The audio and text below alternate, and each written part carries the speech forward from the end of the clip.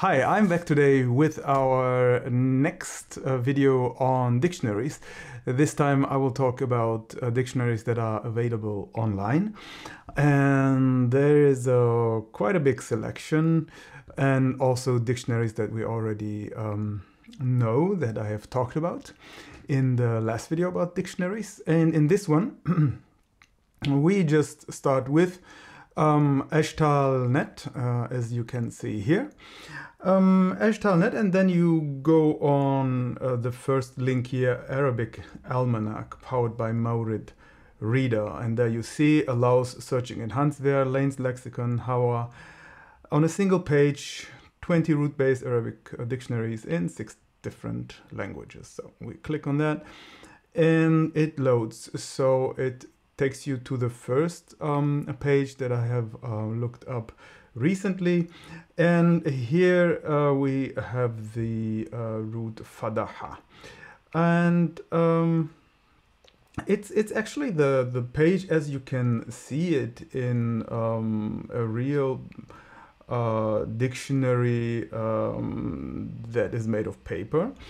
And so, yeah, you're used to the look of that page. Here we have the fadaha as I searched, and with this arrow bar here, the larger bar, you can jump to the next page, and which goes on with fadaha. Yes, so this is the first dictionary. Then on the second one is Lane's Lexicon. I've talked about it already. As you see, it's just the same layout as the real book. And the next one is the supplement to Lane, which is also rarely useful, but still, it's in here, it's okay. Then we have the Lisan al-Arab, very important, which is also a big source for Lane, as you see. Fadaha, it takes you to the root, okay? So I just go to search again. How do you search? You just enter the root letters, as it says here. Enter root letters in English or Arabic to search. Okay, so yeah, it's quite self-explaining. I won't do that now. I just go on with the next dictionary, which is the Steingas. Yeah, this is also one dictionary you can use. I haven't talked about this one. So the next one is Hauer. You know that already. As you see, it's the same layout. Then there's a dictionary that they took off the page because of copyright. And then you have different dictionaries. You see here, dictionary and glossary of Quran. And then you have again something on the Quran. And then again, Quranic vocabulary. And then you have the Kazimiersky, which I also have talked about already, which is very good. So you see fadaha, you're on exactly the page that you need. So very good work. Then you have Malay and Urdu and Indonesian, different dictionaries that you won't really use, well, unless you speak those languages. Yeah, so that's it for the Eshtal Maurid Reader. Very useful if you want to use the same layout as in a book. Let's jump to the next dictionary, which is this one, Arabic Lexicon Hauramami.com. And yeah, I already searched for something here. So you get all the links to these online dictionaries in the description box below. Yeah, so it's self-explaining. I just type in the same root letters, fadaha. And let's say what we get. Okay, so you see, this is not a page layout design. It's not as such as in the book. Let's say it's really all digitized, and you see it takes us first to Habib, an advanced learner's Arabic dictionary. I haven't explained that. It's also a very old one. You see also the dates of the publication here. And yeah, you have a lot of dictionaries here, actually. It's really big. We have things like Asas al-Balagha, and you see the date of the death of the author. Zamakhshari, very important. grammarian, and you have also many other dictionaries, all yeah, you can think of. You have even the translation of dozi. I have introduced dozi to you in the last video, but it is in French. But there's also a Arabic translation of that. So yeah, so basically you have here the Arabic translation of dozi, and all of everything that you can find here is in Arabic. So you basically have to know Arabic to use these dictionaries. But anyway, if you are at a later stage in your development, in your progress, you certainly will appreciate this online dictionary very much. You see Ibn Mandur Lisan al-Arab, we have seen this already. Yeah, you see it's all highlighted here, the Fadaha, the root letters. And yeah, and you can expand that. I won't do that now. So I will show you the Taj al-Arus. The lane is the only one that has it that is in English. You see, but it's I find it easier to use. As you see, they have special categories here, which are in light blue, and they classify the word or the form that you use. So you have infinitive and masdar and so on.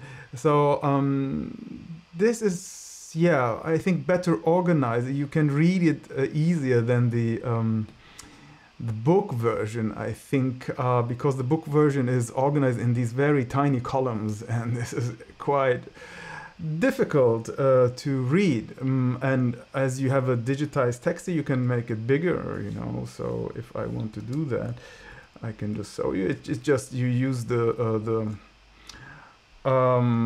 commands that you have. You see, you can make it really big, and you can read easily if you have problem with your eyes or so. So yeah, we jump to the Taj al-Arus. The Taj al-Arus is also a very important dictionary, and you certainly want to use it. Is, yeah, of course, if you speak Arabic or read Arabic. But if you had the book, the actual book of Taj al-Arus, it's not organized. The root letters are not organized, you know, in as like first root letter, second root letter, and third root letter. So it's differently organized, the book. You have the third root letter as the first search item. Then you have the first root letter as the second search item, and then the second root letter as the third search item. So what is that? So you can't see it here because we search for Fadaha and it gives you Fadaha right away. But if you opened the dictionary, and if you had this multi-volume dictionary in front of you, and you looked for Fadaha, you won't get it if you take like somewhere, okay, Qaf, Fa, Qaf, I look Qaf, it must be one of the later volumes or something like that. And then you look for Fa, and you see things like Ha in there. And you ask yourself, why is Ha in here? Yeah, it's because it's organized according to the last root letter, the third root letter, okay? So if we look into the book version, which I already opened here, I try to make it bigger. Well, no, this is search. Okay, we make it like this. So you see, it's here Fadaha, but you also see that this is the 10th volume of this 44 volume work, and you see that Fadaha is here. And if we just yeah, it's just quite in the first fourth of this multi-volume work, and which is quite early for Fa. So if you jump just to any random page, well, this Fadaha is the same one as we have in the in here. Okay, it says Fadaha ka man'ahu kashafa masawi. And then you have it here. Well, let's see if I can make this. Yeah, you see it's the same. You say فتحه كمن منعه. Okay, so that's the one. It's just the same. But let's say we just jump to a random page in this book, and you see it's طبخ, and then we just jump to another one, and you have something like what is this? جعد جحد. أيوة. You see جحد. It is the dal which is the criterion, the organizing criterion here. So we had fadaha, which is ha, which is before dal, of course. Okay, so فصل الجيم مع دال المهملة. Okay, so it gives you, okay, this is jim, this is as the first letter, but مع دال المهملة, but it's all, the whole book is organized according to the third root letter. Okay, so this was a little excursion into the Taj al-Arus, but the Taj al-Arus here is, yeah, you just type in the root letters and it gives you the definition as in the Taj al-Arus without searching madly for the root. Okay, so let's jump to the next dictionary, which is this one, Al-Ma'ani. Al-Ma'ani is also Arabic, well, purely Arabic. We've seen that the Hawramami has the lane in a very well organized form, which is good, and it has also Dozi, which is not available, searchable online, let's say, in French. You have it all only in Arabic here in Hawramami. So, but Al-Ma'ani is also a very good dictionary. It is not that book-oriented. Well, I don't want to say, well, we can just try to type in here. It doesn't give you the detail of the dictionaries, the book, the actual book that you search.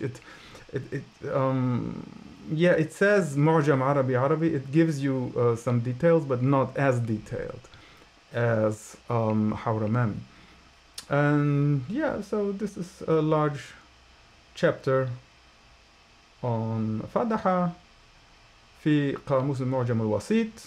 Okay, so Wasit is also a big dictionary. So these are not the old, very old dictionaries that you have here, but it's definitely a good dictionary to use when you can read and speak Arabic. Yeah, they have also, as you see, Russian, Urdu, German, of course, English. You know, you can also get your definitions in English, but it's not the best choice for me. I don't use that.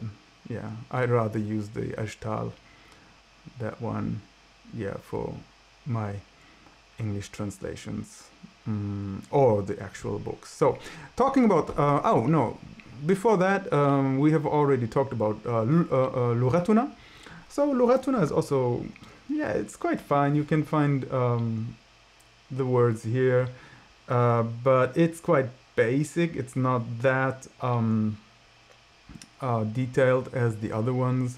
Not so many explanations, not so many examples, example phrases, and so on. So yeah, you can use it if you have an easy text, let's say, but yeah, I won't use it for old texts. So, talking about actual books, what do we have? You can get all the books as PDFs, and you can download them.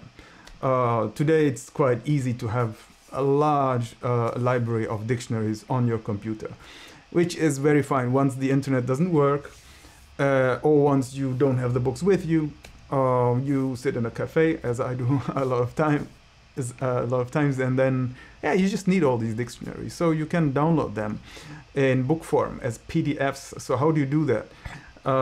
There is a site, very important site that you certainly know, which is called archive.org.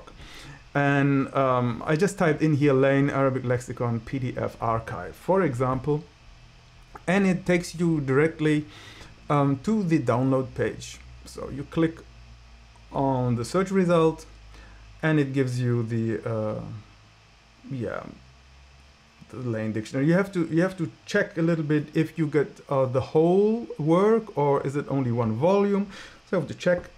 So here's another link. I click on that, and then you see what you get. So here, this is the complete one. You see that there's 1 to 8 parts, and also the supplement, I think. So you can download that easily.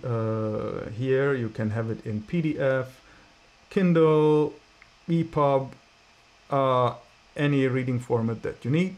So you won't be obliged to search within this web frame, and you get the PDF downloaded in your download folder.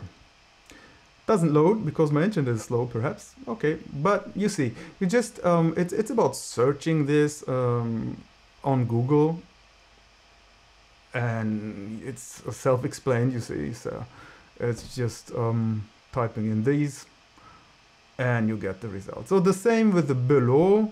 We already had below vocabulaire arabe français. We had that in the first video. So yeah, we click on it, and you see it's our book that we had, and this is easier for him to download or to load the page because it's not that big as the Lane. And you see it's an old edition here, and it's a copyright free. Okay, so don't worry if you download that, and you can also get a good quality downloads. You can get a, I don't know if that's in here, but no, it's, you'll see this one, perhaps it's yeah, it's not in black and white and color. Sometimes I don't, here it is, black and white. So you can get black and white, which is not, yeah, that small. Normally it's smaller than the colored one, but yeah, they did a good job doing this. 55 megabytes is not that much, so you can open it easily. So you see, this is below. The same for Hawa. You see here, I just type in Hawa, and it gives you the link to download it from archive.org. It's all out of copyright, so no problem here. The same for Kazimierski. Kazimierski you can also download from Gallica, Bibliothèque Nationale Française. Yeah, good quality. You can get it from archive.org or from here. It's both very good quality. So we are on the page of Gallica now, and you see this is our book, and download, I think it's here. Yeah, download and print. Okay, so you see that same Warmund. We talked about Warmund in the last video. Just you type in Warmund Wörterbuch, and it gives you the link. It's a little bit of searching, but not too much. It's very easy. So, and then also the Munjid, you type in here in Arabic Munjid, and then PDF, and it takes you directly, yeah, to Noor book. Well, I prefer archive because of the download formats and the reading formats. Yes, so this is it. I hope that you will use this because it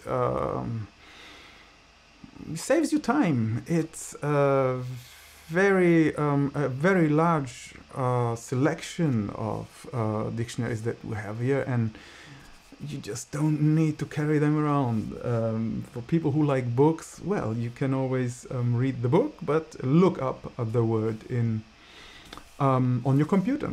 So you only have to carry around one book that you read at that moment, and not 10 dictionaries as I did when I lived in France.